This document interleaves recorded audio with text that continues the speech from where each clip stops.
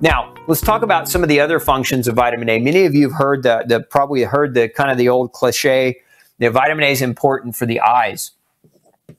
And it is. You can actually develop xerophthalmia, which is kind of a dryness in the eyes. It's a kind of a severity of dryness, and it can deteriorate your eyes, causing cloudy vision and ultimately lead to blindness. So vitamin A is very, very important for eye function. And so not having adequate vitamin A, some people actually start to lose parts of their vision or lose elements within their eyes, so their vision becomes more and more poor over time. Other functions of vitamin A that are very rarely discussed. Vitamin A helps to take cholesterol, right? Cholesterol, that evil substance, wink, wink, it's not really evil. We've talked about that too. But it converts your cholesterol, ladies, into estrogen. So without vitamin A, it's very hard for you to be able to produce your estrogen. Men, it's very hard for you to be able to produce your testosterone. So think about vitamin A as being necessary to help your cholesterol convert into those sex steroids. Important in growing kids because of sex differentiation, important in adults because women, you need your estrogen, and men, you need your testosterone. So we've got another function here of vitamin A, which is in sex steroid hormone formation. We said eyes, we said regeneration of epithelial tissue. What are some of the other functions of vitamin A? Arguably one of the biggest functions of vitamin A, let's make some room over here, is thyroid function. So let's talk what I mean. So T4. T4 is inactive thyroid hormone. It doesn't work. It's inactive. And it has to be converted into T3, which is the active form of thyroid hormone. So, but before T3 can do its job, T3 has to stimulate a receptor on the surface of your DNA. So if we look at a cell,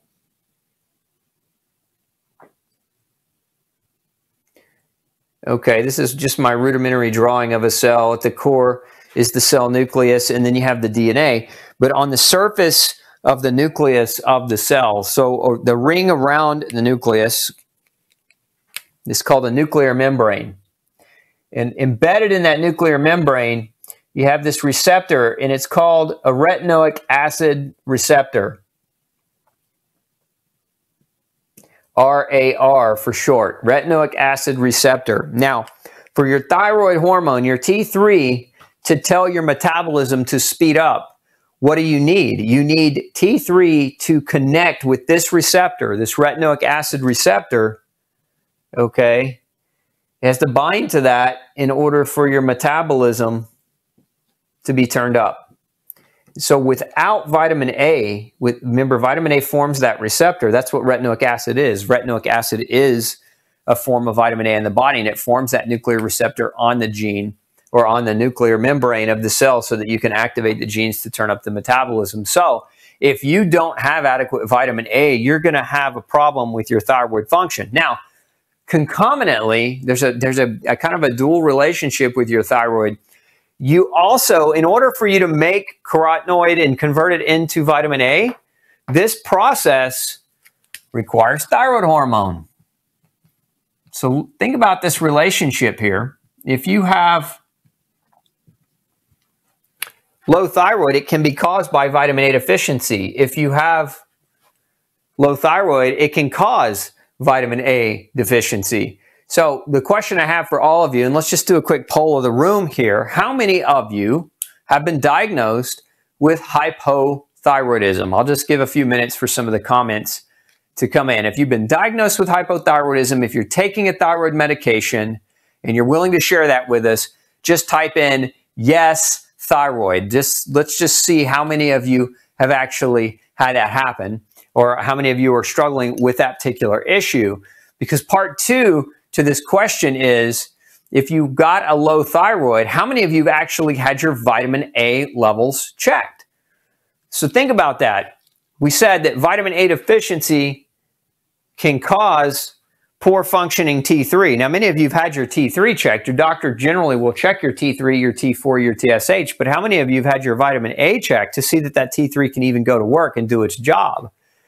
And concomitantly, or vice versa, how many of you have had your vitamin A checked when your thyroid was low okay, as a potential reason as to why your thyroid hormone's not working. So maybe you have this perfect looking T3 result and you're being medicated, but nobody's bothered to check your vitamin A to see whether or not that medicine's actually going to be effective for you. Because, you know, I get this all the time. People come to me and they're on strong doses of thyroid medication and they're having heart palpitations, their hair's falling out, they're having hot flashes, anxiety, trouble sleeping because they're being over medicated.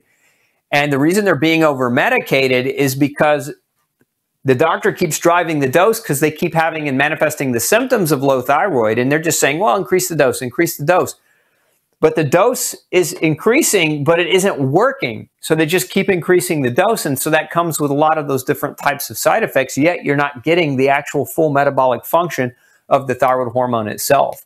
So it's very, very important that if you are on a thyroid medication, if you want to ensure that your medicine is going to work effectively for you without having to be overdosed over time, because that can be dangerous too, is insist and ask your doctor to check your vitamin A levels. And very, very important. And it's a very simple thing to do. I mean, it's not a hard test to run. It's just a matter of running it and seeing where you're at.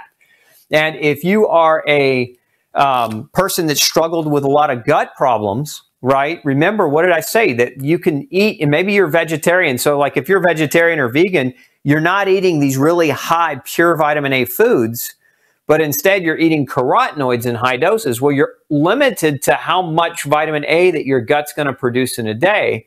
And remember that this conversion requires thyroid hormone, but it also requires protein. So again, if you're a vegetarian and you're not getting adequate protein, you could be setting yourself up for vitamin A deficiency that's going to make your thyroid hormone work less effectively. So it's one of those scenarios that you've got to dial it in. You've got to understand it. You require thyroid hormone and protein to convert carotenoids to vitamin A in your gut. And if you're not doing that because of a deficiency of protein or not getting enough protein or a deficiency in your thyroid hormone, those are two reasons why that might happen. Other reasons why it might happen, you might have an inflammatory bowel disorder like celiac disease would be the perfect example. If you have celiac disease where you're not going to be able to make that conversion as effectively because your gut's on fire, or if you're eating foods that you're allergic to and those are damaging your GI tract and damaging your gut lining and making it harder for your gut to convert carotenoids into vitamin A, you can run into the same type of problem as well. So very, very important to come back and understand what this mechanism is so that you can, again, ask your doctor to really look at it in a little bit more detail. So again, vitamin A is a fat-soluble vitamin. It requires your gallbladder to be in to be able to properly absorb it through the production of bile. If you don't have a gallbladder, you're going to want to consider some type of supplementation to support your digestion and absorption of vitamin A, like an ox bile-based supplement. So you need that to happen, right? And once it does happen, and if you're not, again, if you're eating enough or getting enough in your diet, but your gallbladder is part of the problem, you've got to support that. Once you have that, then these things can start to take place. You can start healing your skin, your urinary tract, your lungs, your GI lining, your mucosal membranes across and throughout your body, eyes and eye function, as well as sex steroid hormone formation. So that's kind of the pathway of the importance of vitamin A. Hey, don't forget to check out the rest of the series right here. Make sure you hit subscribe below. And as always, thanks for tuning in.